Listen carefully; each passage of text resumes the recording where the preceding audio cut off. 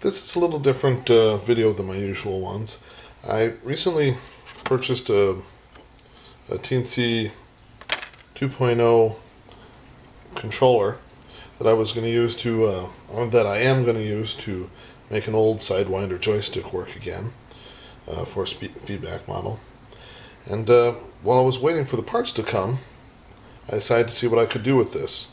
So I started rummaging around my house, finding some old electronic parts from a couple decades ago when I used to mess with that stuff, and came up with a display that I had from a electronics 116.1 electronics kit I had when I was a kid, a thermistor, speaker from an old computer, and just a contact switch. So here's what I did. So I got a counter going with my LED display. Its rate is controlled by the temperature. So if this warms up, it goes faster.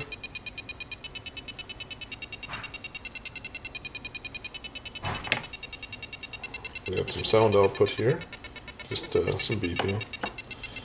And if you press the button, it plays a little siren sound and picks a random number and flashes it several times.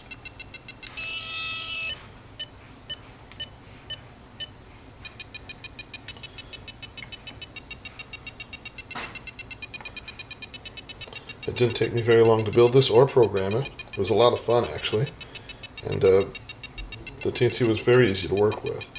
I just wanted to document this useless device I made before I tear it apart to make my joystick interface, because I've received the parts now. Thanks for watching.